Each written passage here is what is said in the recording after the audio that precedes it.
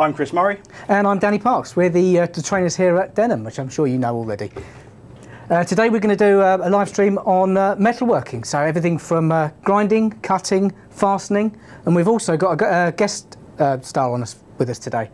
That's right, because as you probably are aware, whenever we do our power tool training and when we're doing our live stream with you guys, we like to talk about the tools, but a tool's no good without a decent accessory.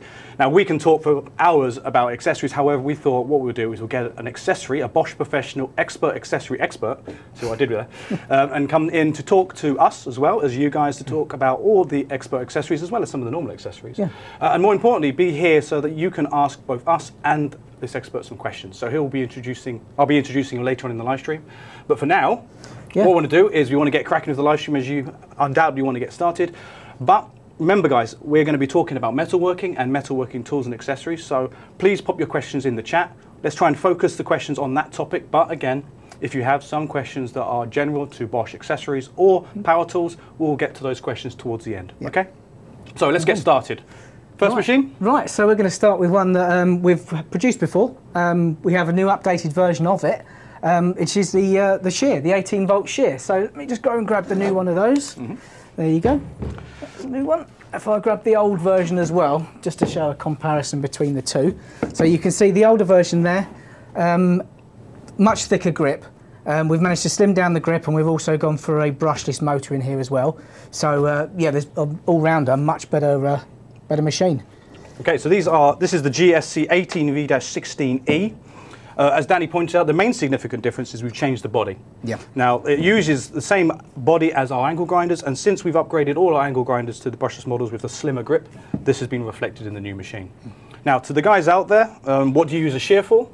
Well, for cutting sheet material, really. So anything up to, I think it's 1.6 mil in steel with this, and slightly more in aluminium. That's right. I think it's 2.2 millimeter in aluminium. Yeah. So it obviously depends on the grade of steel that you're cutting.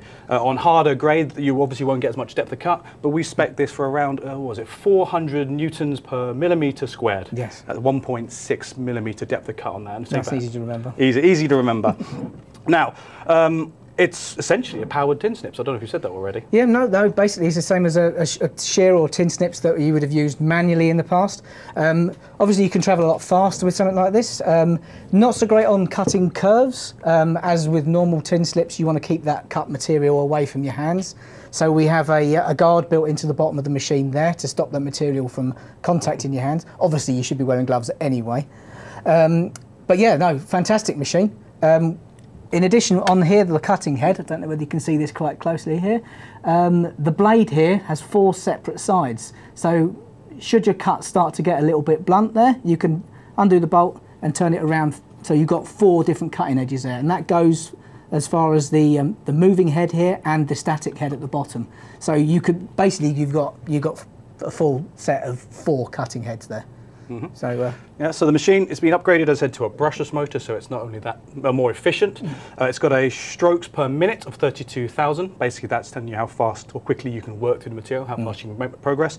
And it's got a cutting radius of 20 millimeters, because obviously that's how tight you will be able to do the cut. So it's a good little cracking machine. However, we've got another machine which is in a similar vein, but it's a nibbler. Yes, there's a few drawbacks to using a nibbler, but there's also a few advantages as well. So this is the new nibbler. This comes along with the shear as well. So similar machines here, similar looking. We've got the similar body between the two of them. Another brushless machine. Instead of actually shearing the material, what this does is it works like a hole punch. So it actually punches semicircles out of the material, allowing you to do more scroll work, not so much of the straight lining. Yeah, so it's the only drawback really with this is the fact that you're losing material. But it's a negligible amount considering you'll be cutting sheet material anyway. So, I mean, it's got a slightly different name because it's a nibbler as opposed to the shear. So this is a GNA 18V-16E. 16 also stands for the same metric, which means it's got a maximum cutting depth of 1.6 millimeter in steel.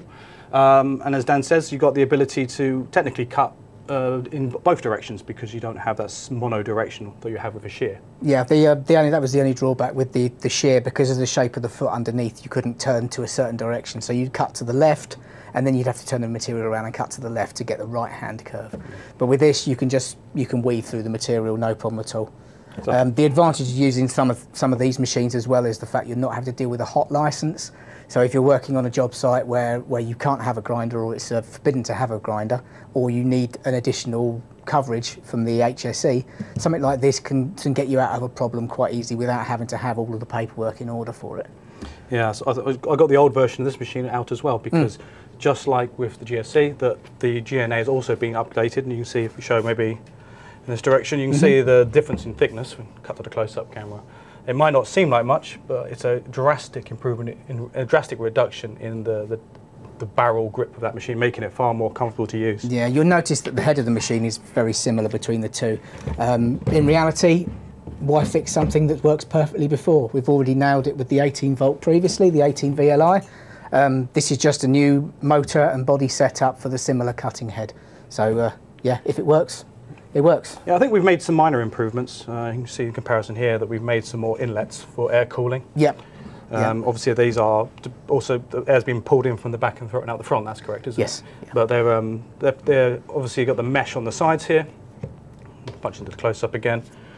And obviously these can be removed, and you can get rid of any particulates that were stuck in there, any dust and stuff. Yeah, the last thing you want to be doing is pulling material through, especially not so much with these, because it only cuts larger pieces of material, like those little semicircles. The likelihood of them getting sucked in is non-existent, but any swarf or anything, if someone working close to you's got a grinder or creating a lot of swarf, there's a potential of getting that dragged in through the machine. The last thing you want with an electric machine is to get swarf onto any of the contacts or the circuit board inside. So. And in case you didn't notice, same thing again, it's a brushless machine, so better run time, up to 3 times longer run time, because it doesn't have the brushes to wear down, doesn't have that resistance. Exactly, so a much needed and necessary upgrade to the old machine. Okay. Definitely. So we've talked about our shears and our nibblers. What's the next machine we've got on the list? Right, it's one of my personal favourites. We're going to go for the bandsaw. Yeah. A lot of other manufacturers create a bandsaw. We're no different. This has been in production now. This is quite a new version, but the older version has been in production for quite a long time. So we've got a bit of history when it comes to creating bandsaws of this type.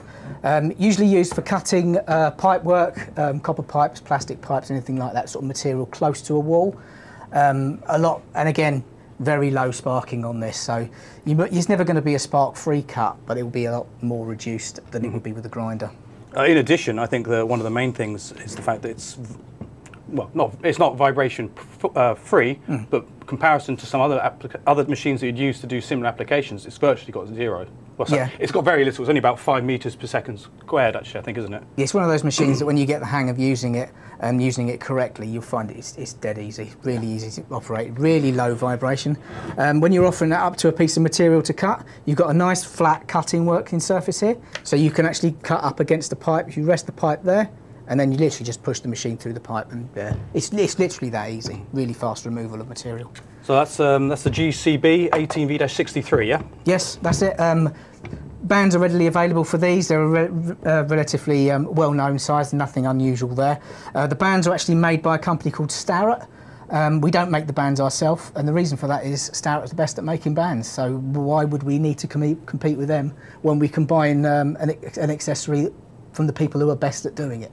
So yeah, it's a fantastic bit of kit there. And a lot of people don't know we actually produce this. Often when we go to shows, we've had quite a lot of fun actually getting out of COVID and getting back to shows and talking to you guys direct.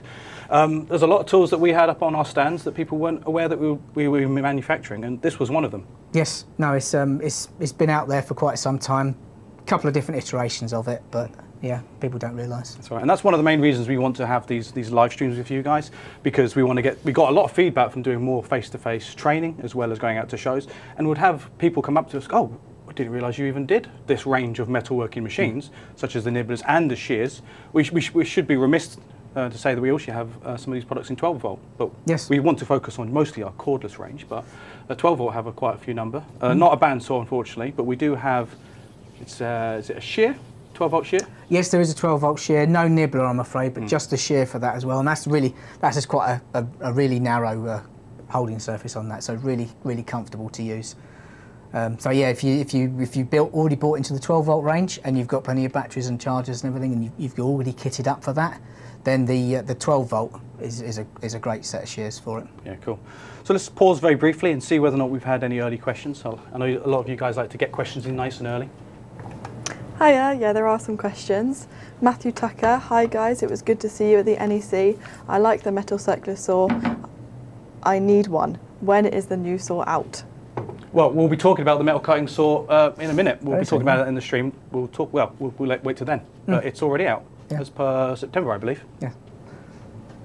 We got another question from Callum. Would the brushless shear be good for cutting lead for roofing work?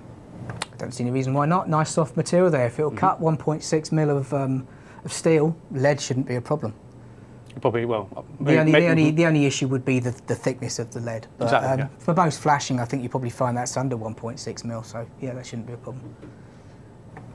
And then JRC Electric just says nice, and always good. He's loving it.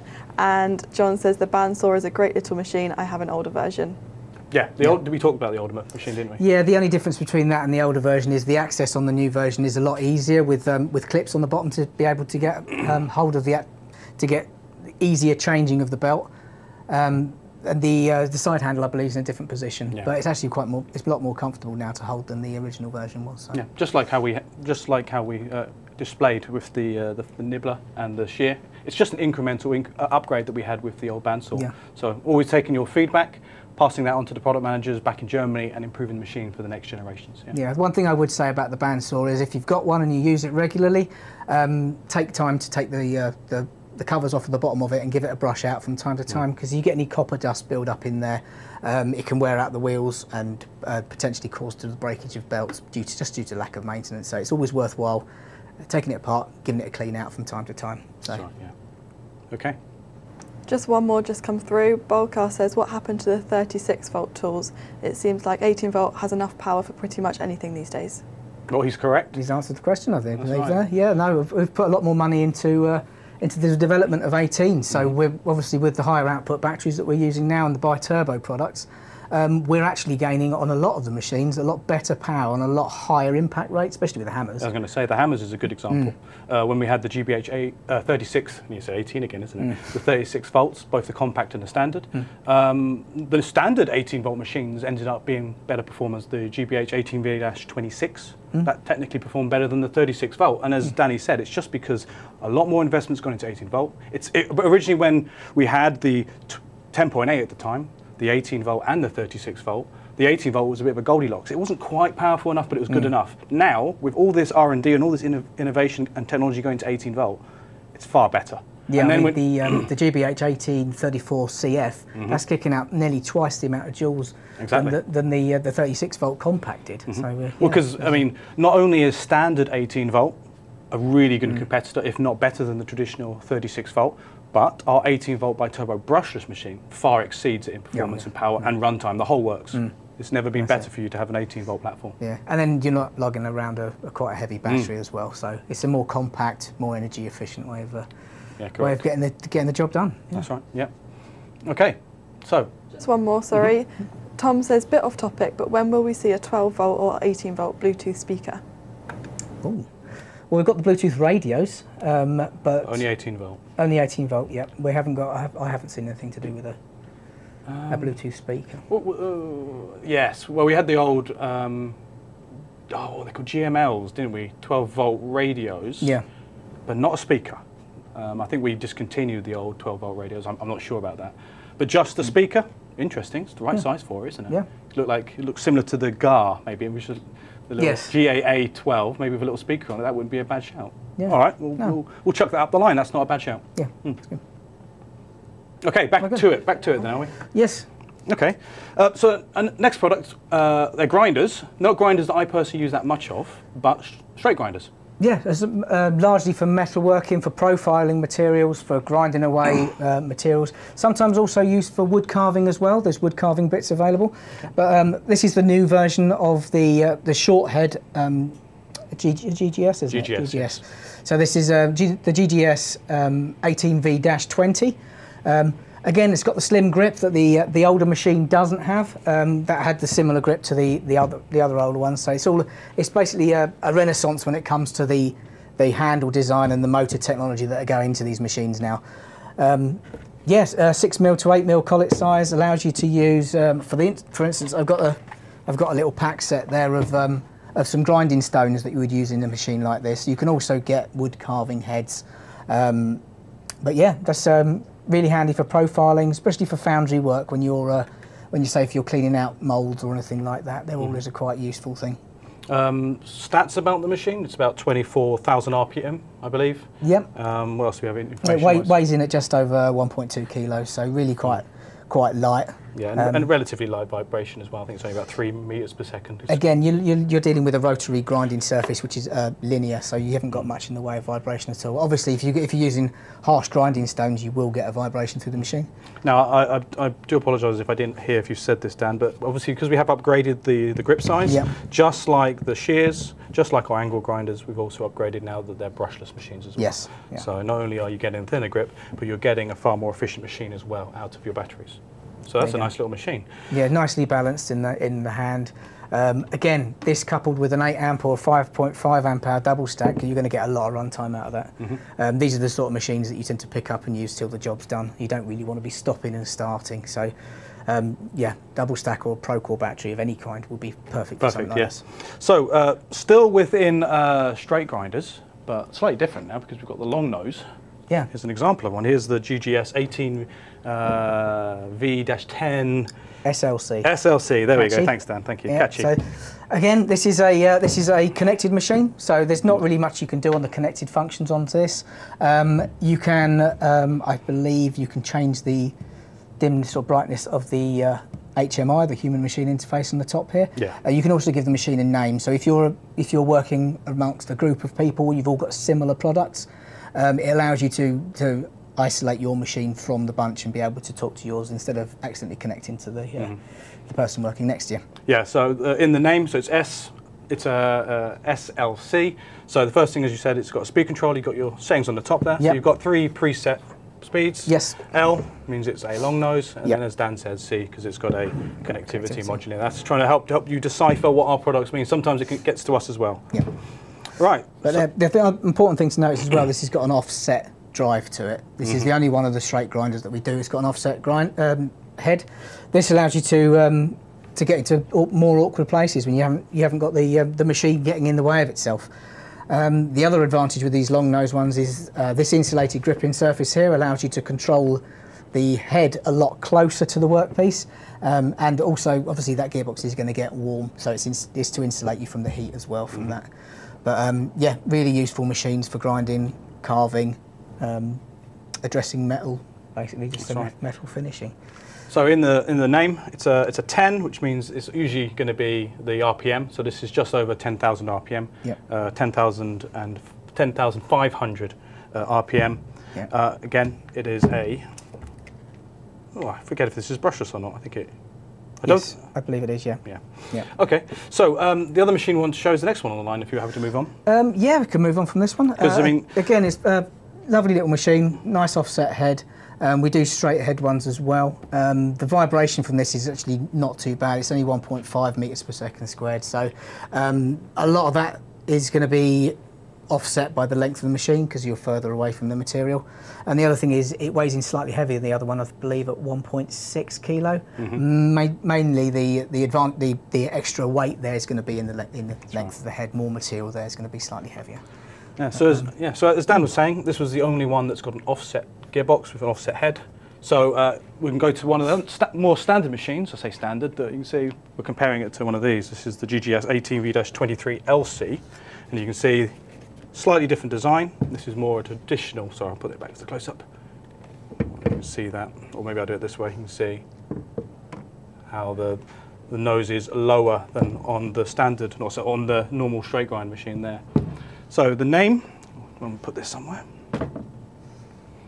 It's an LC. Yep. So it's long nose and it's connected as well. Doesn't have the same speed settings, but you can see here it's got the brushless motor sticker, so it's a brushless machine. It lacks some of the functionality of that previous machine, but does run faster because this is a 23. So this runs at 23.5 or 23 23,500 RPMs. It's a much faster turning machine. Yeah, for grinding material away a lot quicker. So with a harsher grinding stone or a harsher carving, so it's removing mass material. Mm-hmm. And I think it's got slightly reduced halves from the hand and vibration from the previous machine. I think the previous machine actually was about 8.5 meters per second. Yep. This one's down to 5.6. So and interestingly, with the previous machine, because you had the offset there, you had a metal gearbox, so you've got helical gears working together to drive it through that angle. With this, you actually have a plastic coupling in there, so that takes a lot of the vibration as well out of the machine, so you're not getting that vibration transmitted all the way through to the main body of the machine where you're holding it. So again, there's a little bit of isolation built in there as well, so it's an element of vibration control. Now, very similar to how we have our angle grinders, we'll touch on it very briefly in a second. When it comes to straight grinders, we also have a range of different models or different controls, and just like with our GWSs and GWXs, we also have a paddle switch GGS. So this is going to be a GGS 18V-23 PLC. PLC, yes, got it right. Yes. So you can see here, so your dead man switch or your paddle switch there. So you've got the option here that you can have either the traditional, you call it the slide-on switch that you see on many angle grinders and similar tools, or it'll probably become a regulation, probably a mandatory regulation soon, where you'd have to have a momentary switch becoming a standard. So, and it's basically, they're essentially the same machine, just a different control. Yeah, these machines as well, with the revised handler, it's important to mention, have drop control. So again, it's another safety feature that we have. Inertia activates the chip that we have built into the machine. And before the machine's actually been dropped and hits the floor, it will switch off. So you're not going to be chasing your grinder around the floor. That's right, it's another quite a worthwhile safety feature there. Yeah, I think, yes, technically they both have kickback as well. It's any unwanted acceleration in any direction, dropping it, or if it snatches and catches, it automatically switches off. So that's a nice thing, nice addition to have from our angle grinder technology. Right, okay, so what else have we got? I think we'll do one more and then we'll stop for some more questions. The next machine is something we haven't had before in the range. No, this is a brand new one, just to the range, I believe. Pop out this side here, we have the GRG 18V-16C, our new rivet gun. Fantastic for using blind rivets, pot rivets to attach sheets of material to other sheets of material, really. There's no really sort of complex way of explaining it, really. Yeah, GRG 18V-16C. Yep. So 16 stands for the Newton meters of pulling force, is that right? Yep. Yes, fantastic. If I pop the front off of here, we can quickly show you how the machine works, which is really quite interesting. So similar to any other riveter, if I pop that down on its side there, can you pick that up on? Yeah, there you go, how's that? You see that? You just want to see the nose. There you go, try and get that in the light so you can see it. You can see just in here, there's 3 separate jaws. Now these are serrated on the inside edge, and what they do is they grip the centre of a pot rivet. So here we have a pot rivet, you've got a steel centre shaft, and on the end, this little top hat shape here is an aluminium pot rivet. So once this piece of the material is this way, the aluminium sleeve is pushed through the steel material, this machine is responsible for pulling on the central shaft to a pre-weakened point where it snaps. And what that does is that shrinks the rivet up on both sides and fastens those 2 pieces of material together. So really fast, really quite a visually pleasing way of attaching material to each other. I think it's got a stroke length of 25 millimeters in it, so that's how far it pulls the actual bit. Yeah. The interesting part of this, I also found out once we've taken one of these out the box when it arrived, it actually comes with a spare set of jaws in there as well. So it's future-proof to a certain amount of wear and tear. Yeah, it's put that nose cone on. I will see if we can show in the close-up camera the UI at the bottom here, because you might be wondering what functionality do you need in here. We've got a couple little indicators. See if you can get that up in the close-up. You see here the reset button.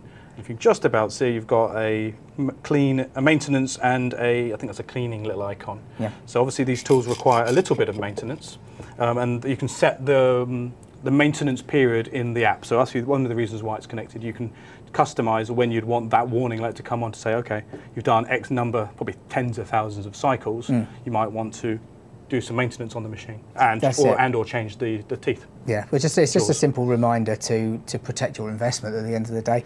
You spent the money purchasing the machine and we want you to use it for as long as possible, as successfully as possible.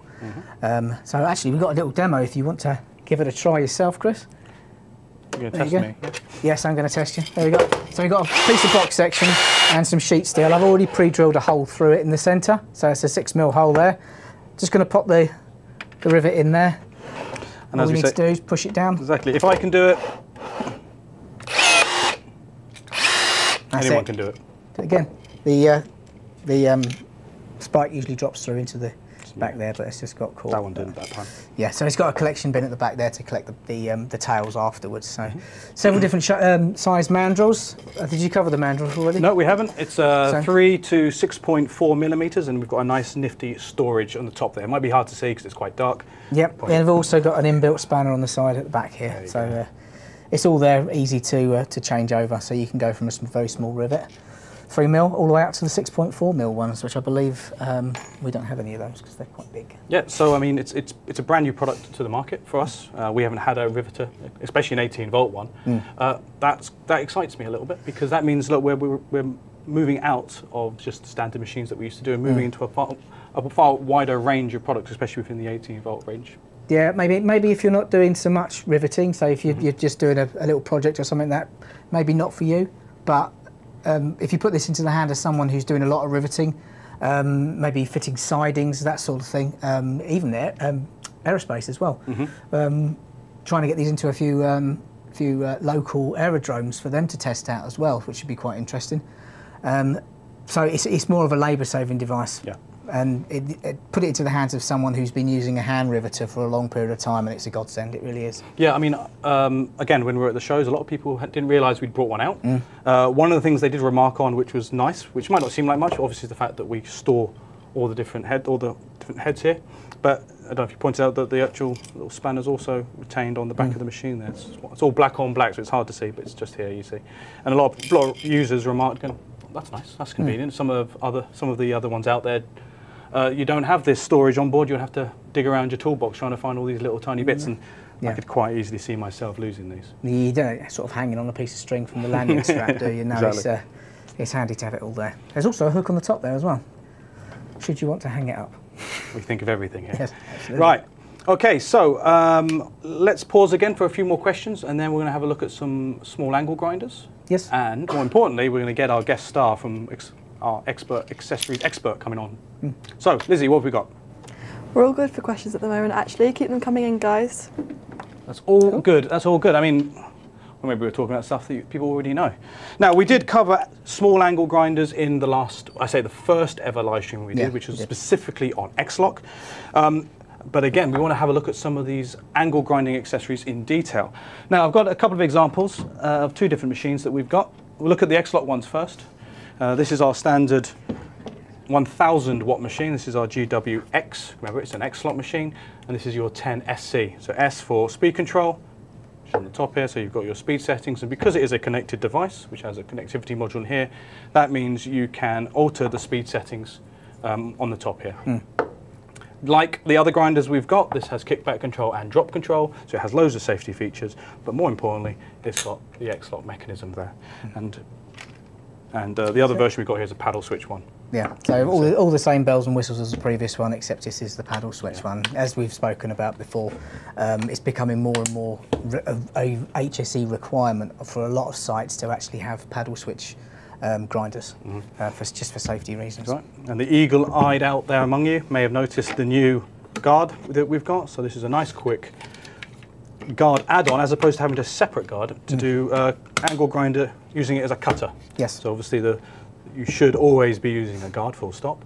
If you're doing cutting, you should obviously not be using just the grinding guard. You should use a cutting guard. And this little add-on means it's nice and quick to change from the different applications, just like that. So this is rolling out. These guards should be rolling out as standard with all the machines, as per EU law, I believe. Or EU That's regs, it. I mean, it's not a stand-in. It's important to mention it's not a stand-in for wearing your standard PPE, your gloves and your goggles, where you're using machine. It's not to replace that at all. This is in an addition, so it's an additional thing to help protect you, the user, from hurting yourself, basically. Well, enough from us. let's get our guest on. So I'd like to introduce Paul Stevenson, one of our accessory experts, as I've been saying multiple times today. Paul, afternoon, guys. How you doing, mate? Afternoon. Afternoon, Dan. Right, afternoon, everyone. I'm Paul from the UK Accessory Team. I'm coming here to talk about expert accessories. Right, so I mean, where should we start? We've got our small angle grinders. Yeah, let's talk about Prisma. Yes, please. Anyone that's doing any material removal, our standard fibre discs are fantastic, but we've now got, do you want to do the I'll do the honors, Chris? So obviously what you can see here is you have a number of pieces. Do that on the close-up cam. You can see you've got your backing pad. Yep. You've got the Prisma sheet itself, and then you've got the little adapter here that allows you to fit it to it. The trick is to make sure that you line it all up, of course. That's why you're doing it, not me. Okay. And while Chris is putting on, I'll talk through the Prisma itself. So a standard bonded fibre disc, fantastic for removing metal, weld seams, etc. But the new Prisma technology, it will remove 4 times quicker than a standard Prisma disc, standard disc.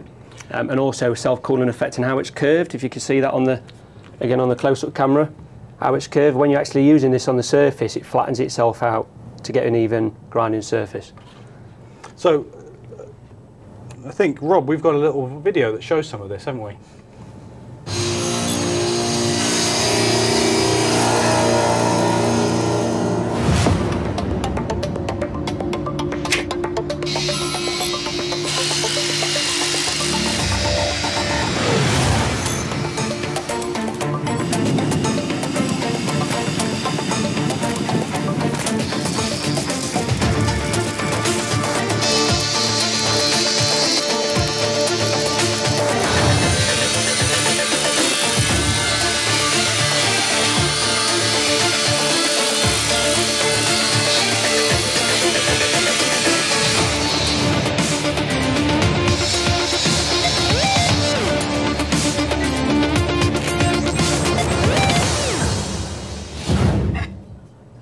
So as you can see from that video, nice flashy corporate video, which is saying that the performance is really, really good. 4 times quicker. Exactly, but honestly, when we do our training, we're doing things with, like, say, the bonded abrasive wheels and discs that you're used to using, and when you step up to a Prisma, it's like literally you're wiping away the welds. It is so quick and it is so fast. Yeah, I've been doing a bit of welding in my spare time anyway, and I always used to use the flat discs for removing weld material afterwards, just to get in a smooth surface, but I've taken some X-Lock home and I've given it a damn good going over with that, and it's honestly night and day between the two, really.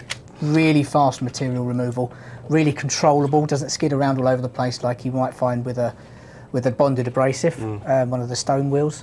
Yeah, really compliant surface. In addition, you can also get the 3 different hard, soft and medium bases for them as well, so you can really lean into the material to move, a lot of people don't know that. I think this one's that's a medium, yeah. That you have 3 different levels, so you can get different backing pads depending on what you're doing. If you want to really lean in, you want to mould round something, you can really shift up your finish by changing the base. That also shows quite well the fact that the X-Lock system is really up to taking some real pressure through the attachment you've got on there as well. And don't forget, Chris, backwards compatible to standard angle grinders as well. That's right, you just need just a different fitter. Yep. Now, so one of the things that we always get, a bit of feedback that we always get from our users, it's the hard bit to try and explain to people that it isn't sandpaper. No. It may look like it, cut to the close-up again, it just looks like a normal bit of sandpaper on the camera. It's obviously got a cardboard backer, right? Yep. It feels like a very thick bit of sandpaper, but it really, really lasts. 4 times longer to a standard ceramic, really for heavy welds, heavy seams. You can't go wrong with this. I think you'll find actually that piece that you're holding in your hand there, Chris, has actually been used. Yes, it has. So that's been used for our training purposes here. So you can see it takes a bit of beating to actually wear it down. That's right. Yeah, it comes in a number of grits. This one is a used 60. This one in my hand is a brand new 36. You can see. If you feel that, it's sharp. Focus on as well, Chris. If you can see the actual Prisma technology, it takes its name from the triangle grit, so it actually self-sharpens and cools itself as you're using it. That's right. In the little video, there's a little animation showing the fact that it's prismatic, but it's one of those things that if you can get a chance to either see one, or more importantly, if you get a chance to have a go, you'll be absolutely blown away. So this is one of our challenges, to get this out into the market, to convince people that this, our statements about this, if anything, we're probably underselling how good this accessory is. Right, so what other accessories are we going to talk about Next today? accessory is a diamond metal wheel. So traditionally, when you cut in steel, we always use the 1mm cutting disc. Been around for years, will continue to be around for years. 1mm in diameter, very quick, very efficient, but the trouble with bonded disc is they have a use-by date. Again, if you look on there, if you've got bonded discs that are past their use-by date, I'm going to spin that round. If it's past to date, please, please do not use it. If this shatters, it will cause injury to yourself or other people working around you. But fantastic bit of kit, but what we've now done is replace this with a Diamond Expert metal wheel. The clue's in the name, it's coated in diamonds. It will cut all manners of different steel, stainless, iron, copper, even fiberglass. The pure advantage of this is A, it doesn't have a sell-by date, so you can use this. For me, I do cutting probably twice a year. I get it out of my shed, and I know that I've got no issues with checking sell-by dates, or if it's been damaged, if you chuck this in your tool bag, you could potentially chip this and you'd have to throw it away. Also, it doesn't create any smoke, so when cutting with a standard bonded disc, you get that horrible sulphur type smell. That's right. And it's not very pleasant when you're working indoors. This doesn't do that. And the main two advantages, this will last 100 times longer than a standard bonded disc. So yes, it's slightly more expensive to buy up front, but over the period of time, you'll save 10 times over. Yeah, and one of the reasons why we can make that claim, I think it's 50 times, isn't it? Is because when you're using a bonded, it changes in diameter, and if you're doing anything like if you're working in any material of any thickness, eventually you won't be able to use the remainder of. As soon as you get down to on a standard bonded disc, as soon as you get down to say there, you're literally at the guard's restriction, so then you have to swap it. And you're usually having to discard way before that anyway, because you just haven't got enough depth of cut. Yeah, definitely. You maintain the same diameter all the way through until the diamonds essentially are worn out, which is a long time away. And also, because it's X-Lock, it's backwards compatible. Do you want to pass me the grinder? Yeah. So I've got an example of still a 10. So this is a GWS 10. Yeah. So this is running our traditional M14 spindle. Yep. You can see. So this diamond metal wheel only comes in X-Lock version, but as Chris and Dan have previously mentioned in previous live streams, it is backwards compatible. So it clicks on. You've got the locking nut, so you can put it onto your standard grinder, and away you go. You can use that. That's right. So we had people coming up to us and saying, "Oh, I really like the X-Lock accessories or the machines themselves. I haven't made the jump to it yet. I'm a little worried that I'm going to have all these discs, all these X-Lock discs, for example, that won't work if I need to give it to someone else." As Paul's pointed out there, there's no problem. You can buy up all the X-Lock discs you want. They'll work on either of the machines. And again, as Dan and Chris have already previously demonstrated, one click, on you go. As easy as that. And release.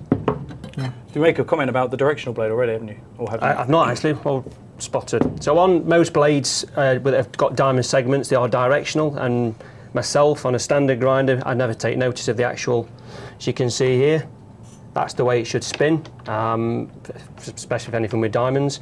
With the X-Lock grinder, you cannot put it on the wrong way around. It will only go on one way. So you know with confidence you are using the accessory to 100% of its efficiency. On a standard grinder, you could literally put it on the wrong way around and not getting the full efficiency of the actual diamond segments. You wouldn't know. You wouldn't know. You'd quite happily put it on that way. And and that's the same on concrete diamond discs, anything like that. Please check your direction of rotation. Make sure it's fastened on the right way. So punch up to the close-up very quickly.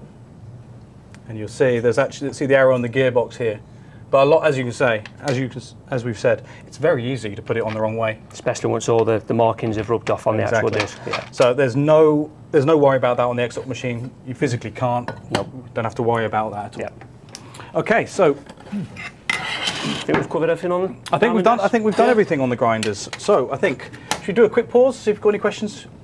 Any questions for Paul now that he's on the stream? Yep, got 3 questions now actually. William says, are you thinking about making a polisher? An 18 volt, well, we do have a mains polisher, I believe. Yes, a GPO 14E. Yeah. So we have one. Whether or not are you referring to an 18 volt or a cordless one, which is a good question, but I don't know if I've.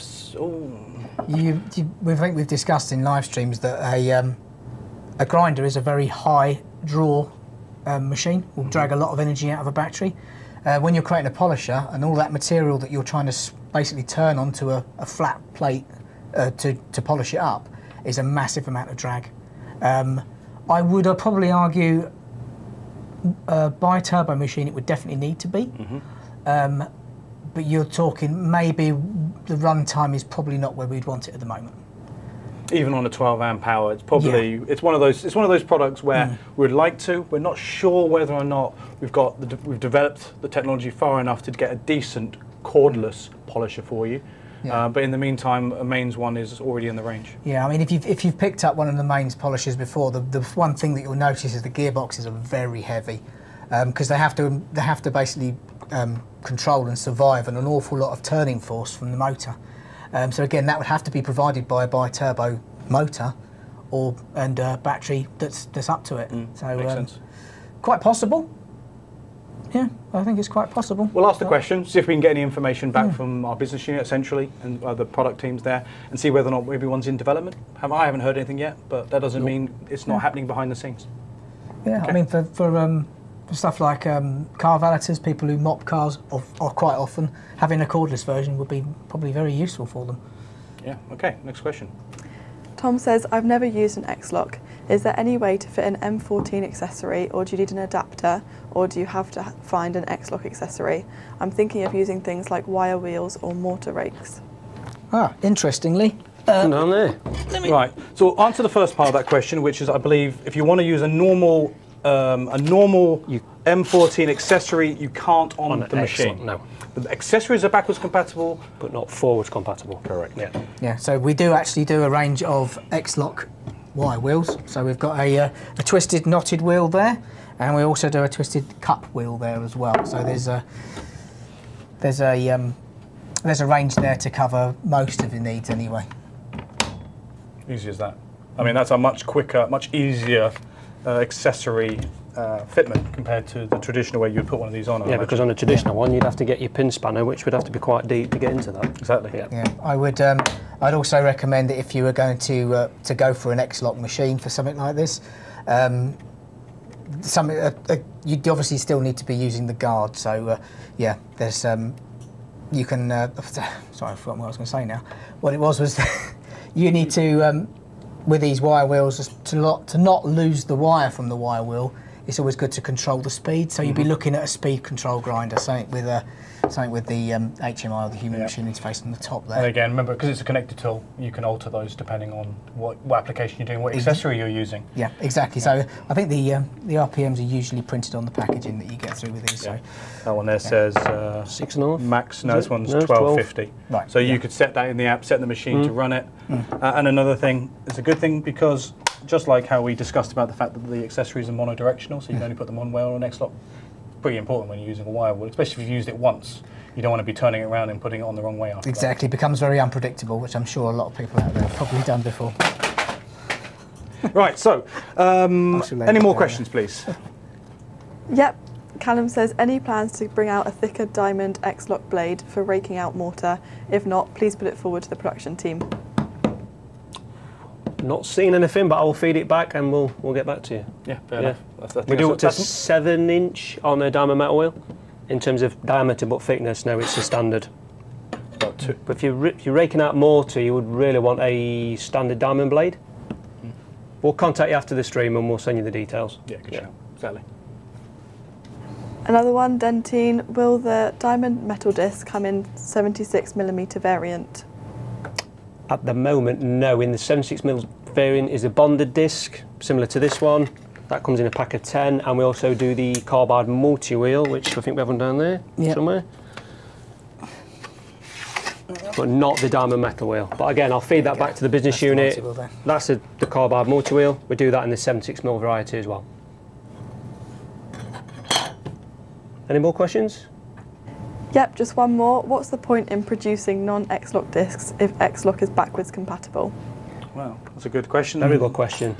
We are trying to slowly move customers over to the X-Lock, and it is working slowly, but give it another, I'd say, another 5 years, and I think it'll be like the T-Shank jigsaw blade, the SDS Plus system. Exactly. Everyone will be on the X-Lock. That's right. Yeah. So everyone we've spoken to, they've always been surprised when we tell them that these are backwards compatible, because it's always the assumption that it's not. So that's part of our job, to make sure that we keep communicating the fact that this is backwards compatible. Yeah.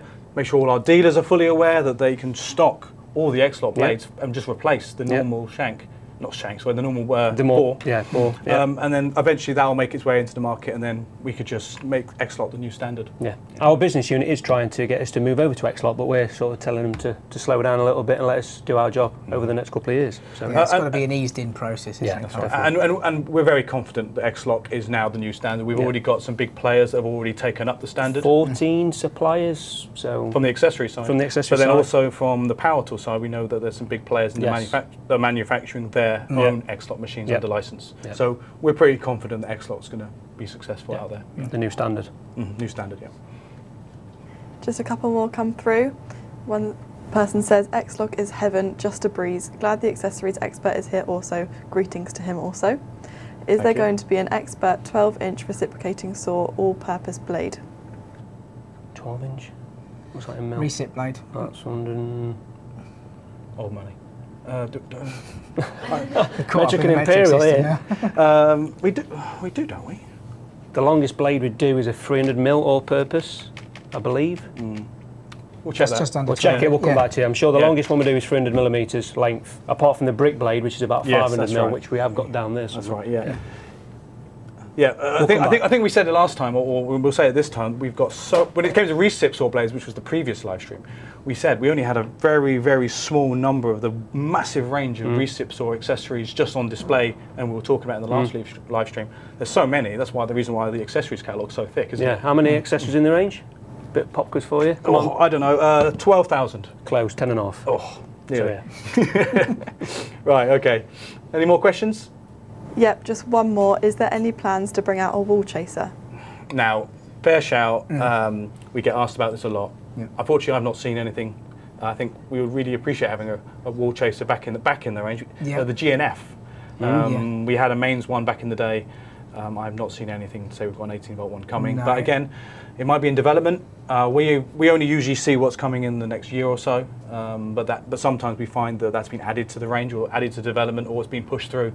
So hopefully there might be something, but I don't think I've seen it. It'll have to be a bespoke gearbox for something like that, considering the length of the arbor that you'd need to be running. So it's not like an accessory that could be added onto a machine that we already do. So True. Okay, so that's the questions for now. So let's move on to the next accessory. We've got the... Pass me the combi, please, Dan. So the next metalworking accessory up is the Expert sheet metal hole saw. We have, obviously, again, fits on the standard progressor hole saw system. One pull and you release a hole saw. To push it back, you click it on. Anything from 15 millimeters up to 68 millimeters in diameter. Again, it will cut up to 5 mil in sheet metal. Perfect for installations for HVAC, electrical, air conditioning, you name it. Also it's a solid piece construction of steel, carbide teeth, which again, I don't know if you know this, Chris, all our carbide is manufactured in our factory in Italy for all of our accessory products. Also has the ejection spring, so when you're actually drilling into the sheet steel, it will pop out the actual waste material for you as well. I can show just the accessories here. You can see all the bits that Paul was talking about there. So I've seen this used in a lot of things, like van installation, setting the racking up and things like that. Vans, ambulances and fire engines when they're kitting these out and popping the wires through for the lights and sirens. This is the sort of kit that they need. Again, as I said, HVAC installation is perfect for that because it gives a nice clean cut. And again, up to 68 mil, and we do them in kits as well. 50 times longer life than our standard bimetal. Now we didn't have anything. This is new to the range. This is new to the range. Yeah, when we launched the Expert, we brought this in with all the other Expert hole saws. But yeah, completely new to the range, and we are selling quite a lot of these as well. Been very, very popular. But again, it's us not doing our job properly. We're not telling people. As we always say on the streams, we like to be very reserved is very conservative about whether or not we want to shout about our products. And sometimes, like the reason why we had this live stream is we really, really need to because they're cracking bits of kit. I think we might have a VT for this. So should we play the video just to show some of the applications you can do with it?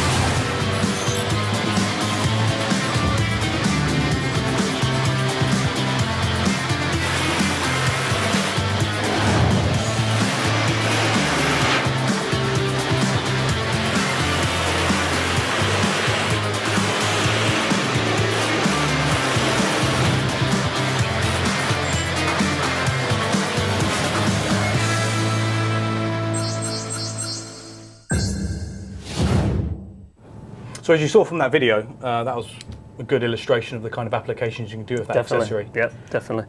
While we're on hole saws, just want to briefly go on to the carbide multi-construction hole saw. Again, perfect for cutting into wood, brick, ceramic tiles. Wouldn't think it, but it does. Also, any types of metal. Bit of lubrication is required if you're cutting metal with this one. But again, all fitting onto the actual power change adapter. As you can see from the actual sheet steel one, you just have to change the pilot bit, which is easily pulled in and then pop it in, and then you can literally, away you go. Easy. I mean, again, how long has this been out for? I see lots of people talking about their brand X that's got this system, and like, look, we've been here for years. 20 years. Exactly. Yeah. Makes it's a really time-saving device, yeah. and also as I previously pointed out, when you actually cut in with the hole saw, it's easy to get the spoil out, so you can pop out the actual the waste material rather than having to get your screwdriver in and trying to push out, which again is also dangerous. Or worse, even getting your fingers in there to try and do definitely. it. So. Yeah, and again, the point is, obviously we're talking predominantly about metalworking, but as a multi-material hole saw, you've got two different kinds. We did one recently when we were talking about combis. We had the GSB 18V-150C, which is a beast of a machine, and we were running up to 152 or 154 millimeter multi-construction hole saw. Oh, we did it in speed 2. The accessories are so good that that machine can run full speed. Speed 2 going through was OSB metal and OSB multi-material. Yeah, it was blink of an eye sort of stuff, really. Yeah. Again, solid barrel material, ejection slots, carbide teeth, 50 times longer life. Pretty much the same. What do you want? Yeah. Okay. Right, so let's move to a different product. We're going to look at some of our metal cut-off saws. Yeah. So I think Dan's got them on his side, the GKMs. This one, in fact, has been demanded for quite some time, actually. There you go. Cool. So I'll pop that in the middle so you can get a nice close-up. So this is our new GKM 18V-50. And I'll grab the old one. So we had this model before. I'll just move this one out of the way for a second. So this was the older machine. It was a GKM 18VLI. So you can tell by the name, that was quite an old machine. That came out when the 18-volt range was first, the 18-volt lithium-ion range first came out. But it got discontinued, and we didn't have a replacement for quite a long time, which was unfortunate, to be honest. But it's back. It's back and it's improved. There's a few little tweaks we've made, haven't we, Dan?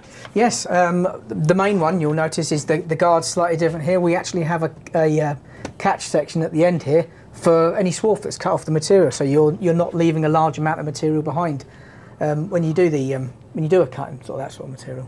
It's got a good cutting depth to it, up to 50 mil, I believe. That's right. In extruded material.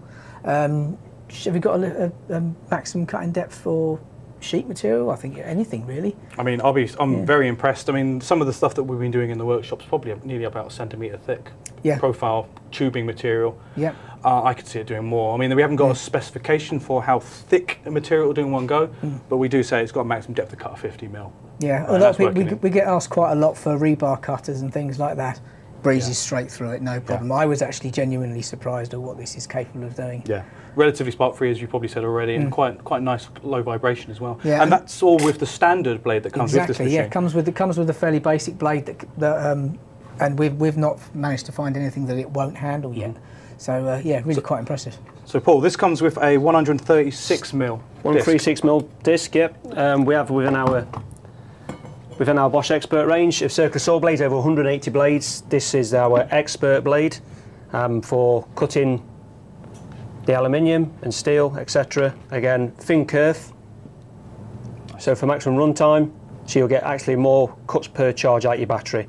Again, it's got the protection coating on to stop the actual friction, and also the anti-vibration slots and noise reduction, which is especially key when cutting through any metal, because you'll get that really high pinging noise. If you tilt it up a little bit, you can also see that it's got that little battery symbol as well. So that would be this would be the exact blade that we recommend for this machine. You can see that that's spec to stainless steel as well, and anyone working with stainless steel out there knows how difficult that is to cut. So the fact that you can run it on a circular saw and you can make cuts quickly is a game changer, really, so far as a lot of kitchen fitters go. And the good enough thing about the Expert circular saws is they're all laser etched, the printings on there. So if you ever want to get these resharpened, or if you need to know what the actual spec of the blade is, on the standard ones they're usually printed and they usually wear off and you don't know what it is. With this one, it'll basically last the lifetime of the actual tool until you need a new one. Yeah, the tooth pitches and everything are on there. Yeah. Anyway, anything any sharpener would need to be sharpened. Any saw doctors or anything like that, obviously we want you to buy replacements, but if you want to get them resharpened, it's all on the blade. Yep. Yep. So, I mean, I've forgotten who asked the question about the new metal cut-off saw. So the GKM 18V-50, that's the machine you're looking for. It's already launched as of September, I believe. It comes with a really good blade, but if you want to upgrade it, definitely. This one will be a great choice for you, especially if you're working in stainless steel. Yes, 100%. Yeah, also comes with a parallel guide as well, which is around here somewhere. Okay, so let's keep going and then we'll stop for some questions. Next machine we're going to talk about, I think Dan, you would like to talk about this one. This is our new jigsaw. Yeah, I think actually I can't reach it. You'll have to go and grab it from up there. I need someone who's quite tall.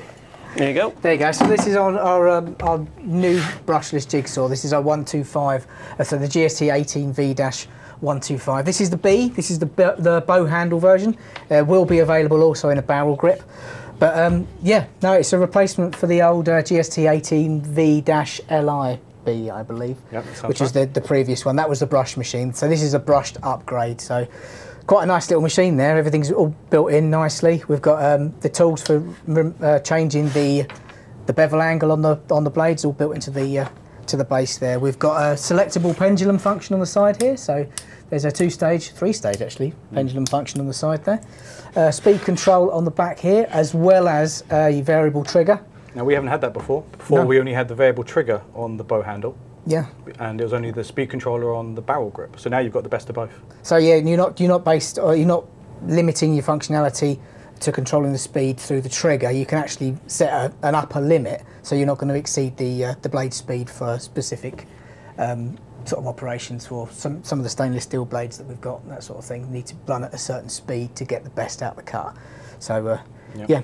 It's also got tool-free blade removal and fitting. So we've got the little lever on the front there. So that allows you to remove the blade without worrying about getting your fingers in there or potentially having any accidents. So yeah, fantastic little machine. I think we'll probably go into this a little bit I think further at some point. As you said, that machine isn't launched yet. We're going to bring it to market in the new year. I think the GST 155s have now launched already. Now this one's a slightly smaller machine, as I said, to replace the traditional brushed 18-volt jigsaws we've had out there. So this sits kind of in between the old and the new 155. Yeah, so we're looking forward to that being launched. Yeah, if you're looking to replace your potentially aging GST 18V-LI, this would be the one to go for. The 55 is a fantastic machine, but it doesn't have a bevel base on it. Exactly. So that's just for processing large materials, whereas this is designed to replace the brush machine that we've had previously. So. Right. Okay, when it comes to accessories, this is actually one of my favourite expert carbide accessories. So Paul, tell me about these. Yeah, we'll swap over. There you go. Sure. So again, expert jigsaw blades. I don't know if Chris and Dan's mentioned this, but all our blades are made in Switzerland in a factory up in the mountains in St. Nicolaus. But yeah, stainless steel T11A EHM, and we do the AHM as well. 50 times longer life than our standard bimetal blade. And there's actual carbide. I'll rip this open because there's not much point seeing it in the packet. That's the one. There you go. I don't know if you can get close up on the teeth. Yeah, nice. The actual carbide is welded onto the actual strip to give you a really rigid, strong cut. Again, Chris has already done a lot of this in his hobby time. We've done training on it, and we did a comparison between the standard bimetal blades. I think I maybe got about an inch out of 4mm stainless steel, which is, it's a hard application for a jigsaw before the teeth burnt out completely. This, however, I was doing runs. I probably did about 2 or 3 foot before I started to get slow down, and I was being quite aggressive with it. As we all know, I've got a reputation for torture testing everything. Really love these. Yeah, they took a punishment. But again, we always recommend lubricant when you actually cut in with any metal. But again, as Chris mentioned, he didn't use any cooling oil, and it just lasted compared to the standard bimetal blade. Yeah, there's a difference between being able to actually cut it and jumping right past that and being able to cut it really clean, really quick. Right, and just so much longevity out of those blades. I'm really impressed with. And up to 3mm thickness in sheet material. Yeah. But again, you could probably even push past that if you really turn the speed down, like you said earlier, Dan. Yeah. So that's our jigsaw blades. However, we might want to touch just very briefly on some other kinds of blades we've got out there. We obviously had the live stream, it was 2 weeks ago, not last week. We'll talk about some of our recip saws. So whether or not we just have a touch on some of the recip saw machines. Yeah. I mean, Dan, let's grab one of our machines, which is the GSA 18 VLI V-32. Sorry. Yep. Because this is my favourite recip saw. Yep. So this is the recip saw that we showed you last live stream. So 2-stage pendulum, speed control on the top there, 2-stage switch, underslung design to reduce the amount of vibration, and again a toolless blade removal here as well. So yeah, fantastic bit of kit. This one really was a game changer for us as far as vibration as well. Very low vibration machine compared to the standard normal layout of a recip saw that we tend to do. So yeah, real game changer with this. Couple this with an accessory like the Paul's going to show you now. Really knocks these machines into a whole different class of cutting machine. So it allows you to cut a lot more things. We actually showed you the rail last time. Right. Yeah, a lot of people didn't believe it could do that. We can, first-hand experience, it definitely will do it. Oh, I've seen it with my own eyes. It's impressive. Right, yeah. So Paul, talk to us about some of the Expo range. Pass that over to you. I'll get that out of the way for you then. So this is our expert thick tough metal blade. Again, cut up to 12mm in thickness of gauge in pipe, box material, solid steel bars, you said here with the actual railway. Used throughout the fire brigade in pulling, obviously with the super jaws you get on a road traffic accident, they take quite a while to set up. Whereas the fire brigade now use these to literally chop off the roof of a car and get the person out quickly is what we need when there's RTCs, etc. But perfect for demolition work. Yeah. For cutting RSJs, you name it, it's a really rigid, as you can see from the blade, it will give you a nice straight thick cut, rather than you don't want a curve cut with this sort of blade. Again, 50 times longer, 100 times longer life than a standard bimetal blade, and it also has a nice coating on there to protect the teeth, a titanium nitride coating, which is what the extra is for. And again, we do these in different lengths. I think we've got let's pull that one out of the way. We do a short one, again our accessory range is quite large. So yeah. As you said, that was the one we used to cut that rail in half as well. You can see that even after probably about 4 minutes non-stop cutting through. Focus on the teeth. Exactly, they're all there. They're all still there. You'll know if the teeth are still really tarnished. Yeah, one of the questions we get is what length is best to choose, and we always recommend, obviously it needs to be long enough to go through the material, including factoring in the stroke length. The stroke length, yeah. But you don't want to go too far through the material because you'll get the whip. Exactly, that's right. Right, so, I mean, it's 5 o'clock already, the time's flown. That's gone really quick. We almost need to have more time, and that's probably one of the reasons why we want to have Paul or maybe some of your colleagues come back and talk to us about some more accessories. Let's see if we've got any last questions before we knock it on the head. Yep, Andel says, shout out to the presenters and the chat moderator, Miss Lizzie. You're all great. As you spoke about the rebar cutter, is there one in the works? How about an all-threaded rod cutter? I've not seen anything on a rebar cutter yet. Not a bespoke machine for that, no. Like I said, the metal cutting saw will do it, but no used net on a bespoke machine. No. There might be one in the Battery Alliance. There might be, yes, that's a good shout.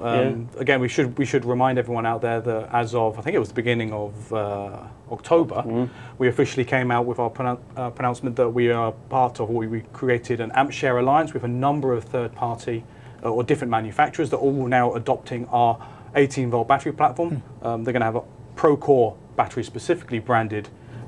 We'll be using our ProCORE batteries with them, but because our batteries, including ProCORE, are all backwards compatible, you can use any of our 18-volt batteries now on a whole number of different competitors. Sure, I've seen a manufacturer there. There is a rebar cutter. Yes, they probably are. So we're probably going to have a live stream talking about that in depth. Me and Danny are going to go down into Germany, Leinfelden, do a bit of training on that first, and then we're going to come back and probably do quite a fun live stream just talking about the AmpShare Alliance, because there's a lot of products. Just trying to learn our products alone is enough. Yeah. Now we're going to try and make sure that we understand some of the other people out there. So you're right, there probably is. Yeah. I think there is some kind of rebar cutter. Something similar to Cloudcore or something. I've seen it in one of the videos. Yes, they definitely do the big cable car. Yeah, if you type in AmpShare in Google, you'll see all the manufacturers and you'll probably find it within that range. That's right. That's right. Yeah. Okay. Do you have any plans to bring out a 14-inch abrasive chop saw and also a 14-inch wet concrete saw? Right, so we've seen rumours. That's what we can say. We do the blades. Yeah, and I've inkling that there might be a machine on the horizon, but it's very early days, and we don't want to get your hopes up too much, because I know there are certain machines that are on the roadmap, so to speak, which doesn't mean they're necessarily confirmed, but I definitely heard some things about a, or maybe I think it was a cordless. Yeah, I mean, we've got corded equivalents. We don't do wet saw. That's the only thing we don't do at the moment. But we do have a corded equivalent of a bonded abrasive cut chop saw and a bladed chop saw as well. But nothing cordless wise, I think, at the moment. Definitely not at the moment. Nothing official that we can tell you about yet. Okay. Another one is the metal cutting saw just a smaller version of a circular saw? Can it be used for other materials as well? Well, the main reason you want to have a dedicated metal cut saw is the fact that you want to have it geared to a certain ratio. You want it to be running a little slower and geared differently. Is that? Yes. Yeah. You could cut wood with it. It'll be a little slower. You have to change the blade. None of the specs on the sheets for it are for wood at all. They only specify metal. So I would say if you're looking for a good quality cut, plus I think you'd have trouble getting wood blades in that size as well. We do them, but just be wary. Obviously, your wood dust would get. Yeah, there's no dust extraction for us. No. So we would say you can do it. Whether we recommend it, probably not. No. Yeah, it's got the swarf catch, but it doesn't have dust extraction at all. I was going to say that swarf catch might fill up pretty quick. Yes, I should imagine that full of sawdust straight away. Yeah, we've got dedicated machines for both. Yeah, that's probably the best way to look at it. Another one, can you use the metal saw on the track system? Onfortunately not. It doesn't have a G in the name. Obviously, you normally have a GKS something G. That means it's FSN guide rail compatible. Not for this one, no. You only get the parallel guide. I don't think there'll be a problem with using a straight edge and running the base up against a straight edge. Right. So as a rudimentary guide, but not using the FSN guide rail system. Another one from Callum, a quick one on the new 155 and 125 brushless jigsaws. Are they both guide rail compatible? So far as you can use the guide rail adapter, yes. Yeah, they take the same size guide rail adapters as the previous jigsaws. So. Yeah, it's optional accessory. Yes, it's an optional accessory. I'm sure it'll be in the back of the user manual, as we usually put machine accessories in there. So yeah. And then one last one from Andal. One last question: is there a BITURBO metal cutting circular saw? I'm guessing in the works also. Let me think about that one. Have I seen anything on that? We do have a number of BITURBO brushless circular saws coming out. I think but I don't know whether or not I've seen a metal one. I have seen one that's going to be moving to a left-hand bias. Yeah, there's a left-hand bias one coming out. But I haven't seen anything else, not for metal cutting, I'm afraid. No, if we do, as I said, if we do, remember, always subscribe, like and subscribe, because obviously whenever we get any announcements for new tools, you're going to be this is going to be the place where we're going to talk about it, discuss it. Yeah. If not ourselves, we'll definitely be putting out our marketing material, videos and such on our YouTube and our Instagram and our Facebook pages, teasing about these products. And as soon as we get a sample, well, then we're going to start doing videos about it. So, not yet, but wait, see what's coming. Yeah. Okay. Right, so I think that's our final question, which is not bad. Only 10 minutes behind. Not too bad at all. Not too bad. We were worried because we got Paul. We had so much we could talk about. We could be here for hours and hours, but only 10 minutes over. I think that's pretty good. So thank you, guys. It's 5:10. Until next time, thank you very much for myself. From me as well. And for me.